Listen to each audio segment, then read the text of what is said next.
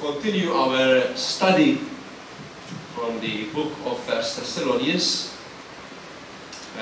We now are entering into a section which is an important doctrine of the church. It is an exciting doctrine because it speaks about the return of Jesus. And because of its mystery, it causes a lot of curiosity among many Christians, and they study it fervently, and as people study, different conclusions come along. However, what's important is that, as always, as our faith is based on the death and resurrection of Christ, then we know, according even to this passage, that our main hope of believers is that Jesus is coming to take us home. Hallelujah. And although there will be different preachers teaching different things about this subject, the conclusion will or should be the same. Let us be prepared for His return and live like Christ. What we have here is, after Paul is discussing, is teaching the Thessalonians through this letter about holy living, pleasing God by holy living. That's the first part of chapter 4. I remind you that when we started the book, even from chapter 1, we realized that by the writing of Paul, that in the short time that he spent with them, he taught them the basic doctrines of Christianity. He taught them so much that we wonder how many actually months he spent with them. The point is that now, regardless, after speaking about holiness and sanctification, two other important doctrines that we find in the scripture, he is about to kind of answer a question that the Thessalonians may have asked Paul, either by letter or through Timothy, that Paul sent as a follow-up. Earlier, the first service, I said he might receive an email, and people were not amused by me saying that. Nevertheless, Paul did not want them to be uninformed. That's somehow translations put it. The NIV is more straight to the point, expressing the Greek, which may not be correct political language, and he says, I don't want you to be ignorant. So, if I don't want you to be ignorant, who do you think you are, you say? You know, but that's how Paul wrote. That was the normal thing. There are different levels of ignorance, and there is the ignorance because you have no knowledge, which is fine, because then we are all ignorant, and we will remain ignorant till that. There is the ignorance because you might have faulty information, and therefore you need to correct it. But then there is the ignorance that you know the truth and you don't care about it and you keep on doing what you like. And that's the worst kind of ignorance. The others are, you know, not regrettable at all. I mean, people are ignorant of things. If somebody says, you know, I need to teach you something about the stars, I say yes, but I have no idea what they do. Because I'm ignorant in the subject. I might say, okay, I know about a particular thing, but I would have incorrect information. So I'm also ignorant because I have faulty information. And because then I get the correct information, I will adapt my views. And the idea here is that when Paul is writing here, don't forget that the Thessalonians, like all the other Christians, had no scripture except the Tanakh, which is what we call the Old Testament. The first letter to the Thessalonians is the first letter, maybe the second. Some scholars tell us that Galatians might be first. Either or, they did not have any scripture like we have today, so, but the amount of information they've learned and comparing, you know, understanding that they were a church in the midst of a pagan culture. Those things that Paul is telling them, even in chapter 4, not to do. Like the blatant sexual immoralities that went around in those days. So you have a group of people traveling through Asia Minor and up going to Macedonia and Greece, a small group of people, Paul and his team. You have Paul, you have Luke the doctor, and you have Timothy and Silas. And they are preaching something contrary to what everybody else believed. And they go, you know, to Philippi, they got beaten there, they escaped to Thessalonica, Paul's enemies followed him there, he had to fly away, I mean, run away to Berea, and then he went to Athens and so forth. But wherever he went, wherever this team went, they preached a gospel which was contra culture. And part of that culture,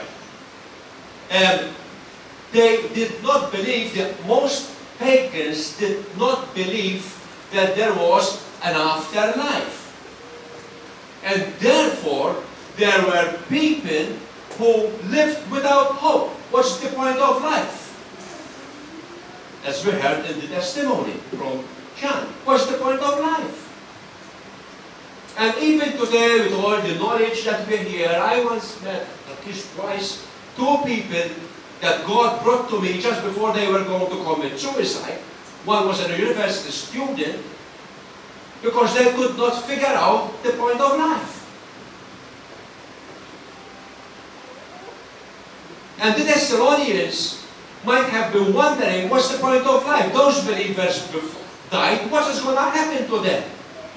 They were getting discouraged and say, brothers, I do not want you to be ignorant about those who fall asleep, or to grieve like the rest of the men who have no hope. So here, Paul is speaking about hope. He is encouraging them, and his encouragement is based, as we have seen, based on the resurrection of the Lord Jesus Christ. Because we know that if Jesus rose again, so shall we.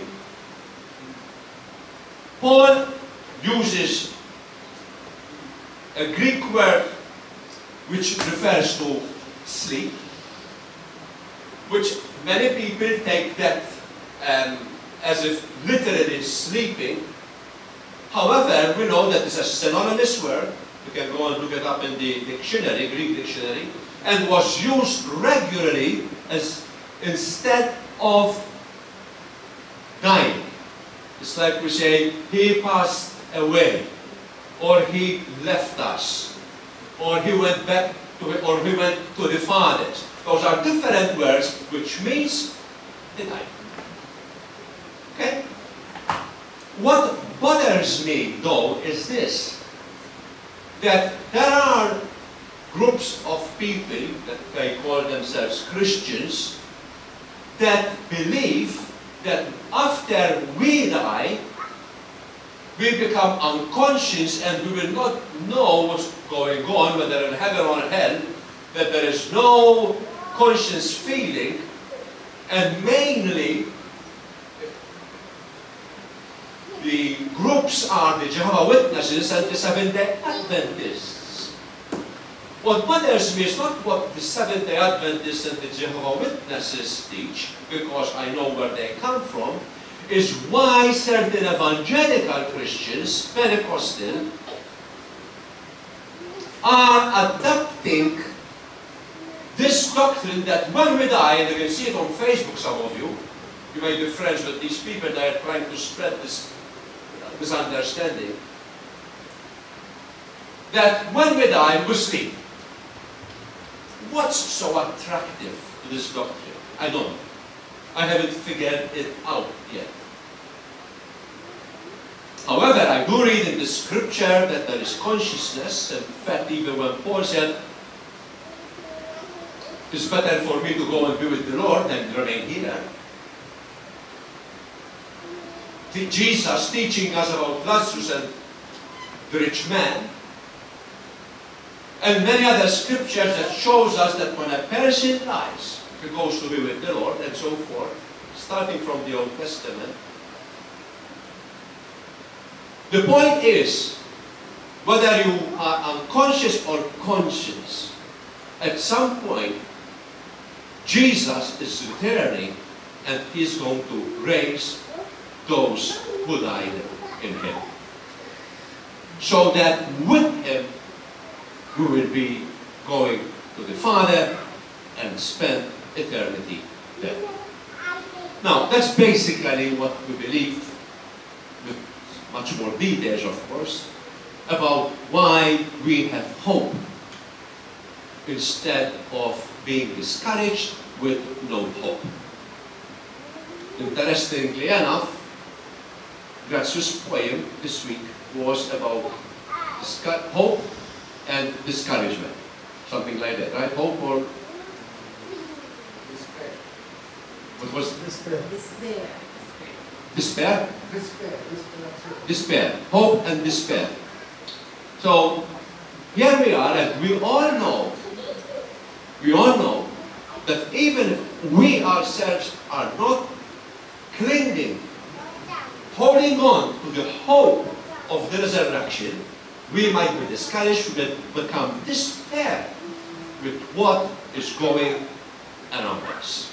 The negativity of life, the contrary, what we hear, what we are being fed every day, the moment you open that television, don't hear the news, we are being fed things which go contrary to the eternal plan of God.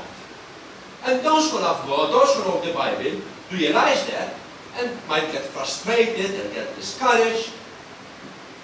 However, if we put our minds on what God said, we heard today even about the song, mold us. Break us and mold us. We need to be how Jesus wants us to be. We need to find that calling that God has given us, because once we are there, we know where we are going, and we will have no doubt about our end. We know that when Jesus comes, He wants to find us doing His will and doing what is good. So therefore, when we look at what the pagans used to think and what they used to say, for example, a common inscription on tombs was this: I was not, I became, I am not, I care not. This was an inscription which describes people with no hope. Obviously, because if we die, like even one of the scriptures said, we'd be like animals, we don't exist anymore. No. We are created in the image of God. We are created with a purpose, and we've been called to be His ministers and serve Him in our life. We are born in an age which we should be encouraged, because God is trusting us to maintain and to preach the gospel of salvation to a generation which is trying to run away from the existence of God and His moral values. We know that this war against morality didn't start when a particular political party or parties came into power. It started in the Middle Ages, in the late 17th and 18th century, when during the time of the Enlightenment, when these German philosophers, these German theologians, started coming up with this issue, challenging the authority of the Bible, challenging the existence of Jesus, challenging the miracles, serves them right for not winning the game, and they are not in the final.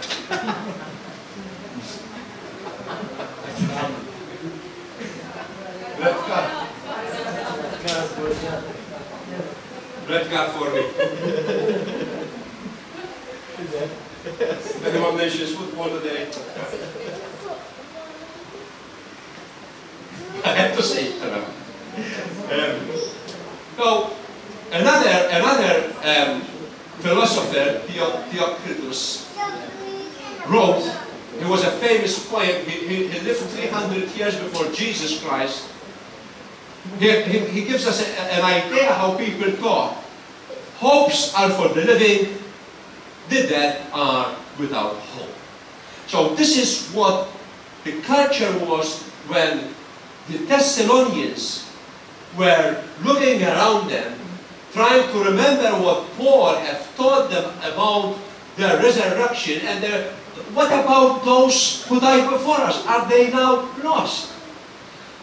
And Paul is teaching them, and he's telling them later on that we that are still alive, and that we that are still alive is very important, which means Paul believed that anytime Jesus could come.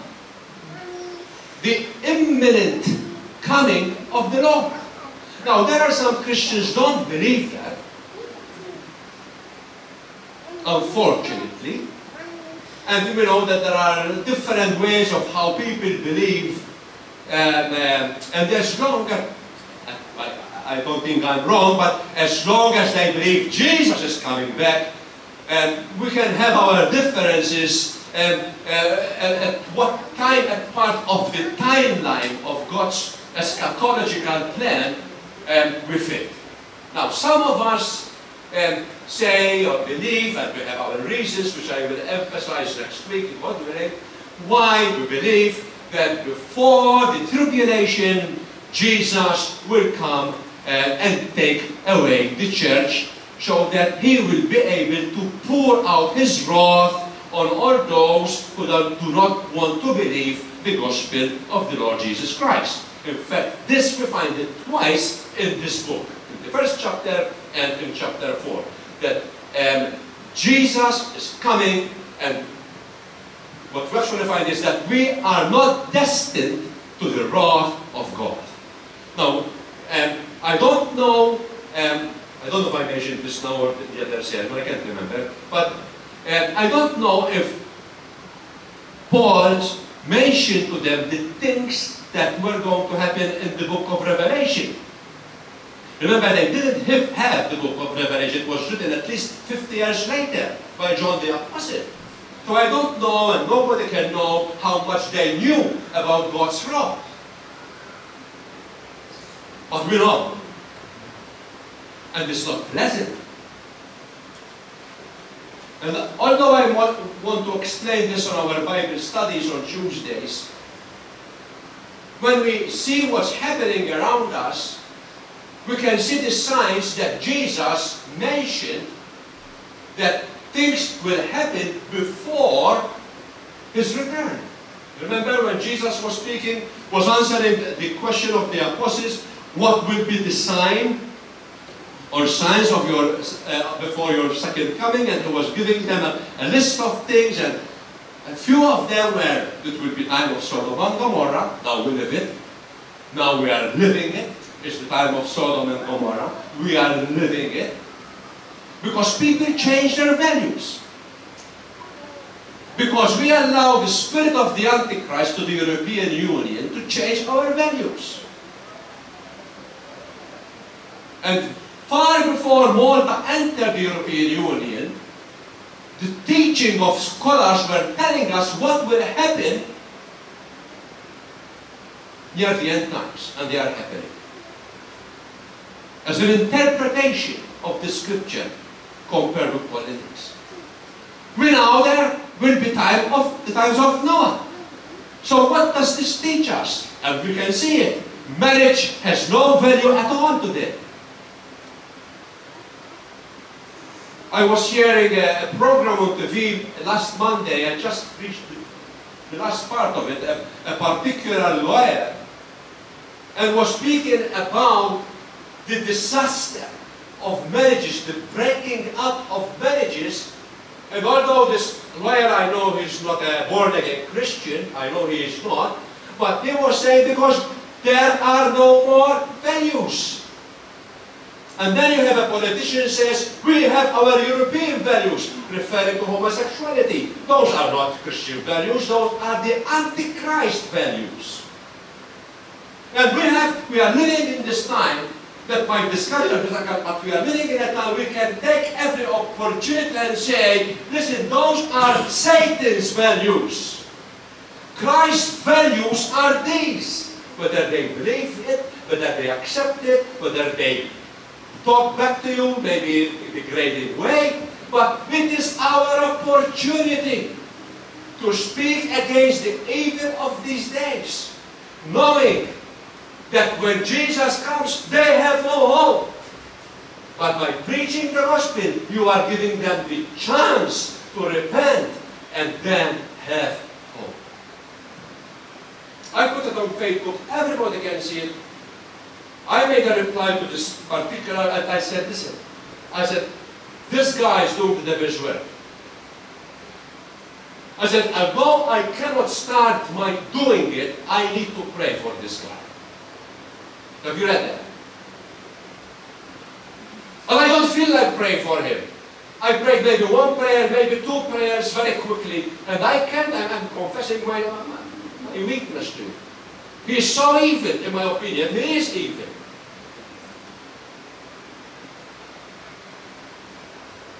But that's the system of the world today. That's what Jesus spoke about. Wars, rumors of wars. We find people worshipping the earth, trying to save the earth. Nobody's going to save the earth.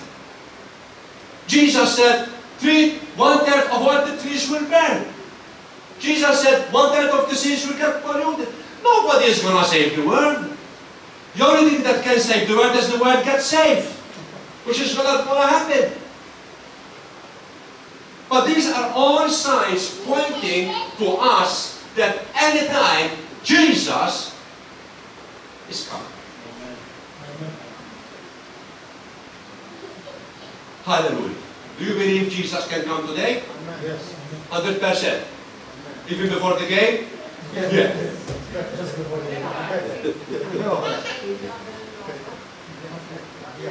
Well, if English is going to lose, better come before. Okay.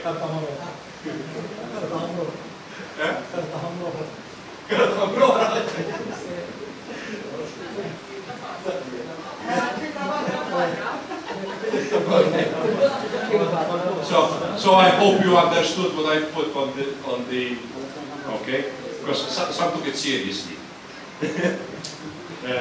All right, brothers, we might believe, like we do, that Jesus will come before the tribulation. Some believe that Jesus will come in the middle of the tribulation. Some believe that Jesus will come after the tribulation, and the three believe that there there is a 1,000-year reign of Christ. But some don't believe nothing of this, and they don't even believe that the millennium is something future, of the future, but they believe that right now we are in the millennium, which is contrary to what the scripture, how the scripture describes the millennium. But as far as I know, the Roman Catholic churches like that, the Presbyterian churches like that, and some evangelical are becoming like this. The point is, as far as I know, they all believe that Jesus is returning. This is important, brothers, because the resurrection of Christ and the second coming of Christ were always important topics of the church. Even in the 1st and 3rd century, we find people in the church writing the creeds. And the most important creeds, like the Apostolic Creed, the Nicene Creed, the Athanasian Creed, they all refer to the return of the Lord Jesus Christ. It would be very foolish for us not to believe that. And I'm saying foolish, not that we don't believe mentally, because mentally we all believe, but then if I believe that Jesus is coming back, I must live in the way I expect Jesus to find me, or expect how Jesus expects to find me. And that's why in Titus we realize that when Jesus returns, Paul calls this the blessed hope, not just hope, the blessed hope, waiting for the Lord Jesus Christ, for our great God and Savior, the Lord Jesus Christ. While we wait for this blessed hope, Jesus wants to find us doing what is right, doing what we're supposed to do as believers, living a Christian life, being the light of the world.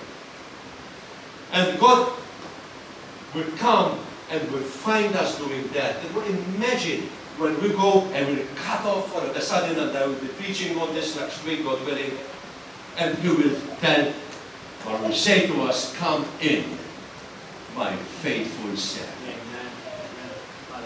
What a wonderful greetings we will have when we are greeted by Jesus Himself. Can you imagine that?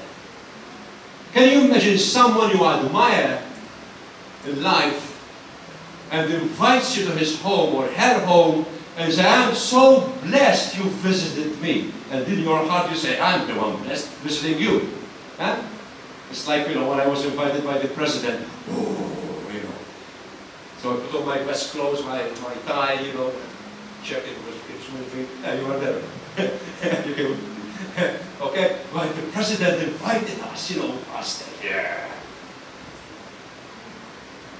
Yeah. Imagine the King of Kings inviting us sinners, saved by His grace, and calling us faithful servants, when deep in our heart we know many times we've not been that. But His grace covers it all. Hallelujah. His grace, His grace is sufficient for us. So God bless you, brothers and sisters, and as much as I, you know, wish you enjoying the evening, the afternoon, the game, and whatever, but don't forget that Jesus is returning to us. And we need to be waiting for the second coming. So whether we eat or drink or do something else, let us do for the glory of God. God bless you.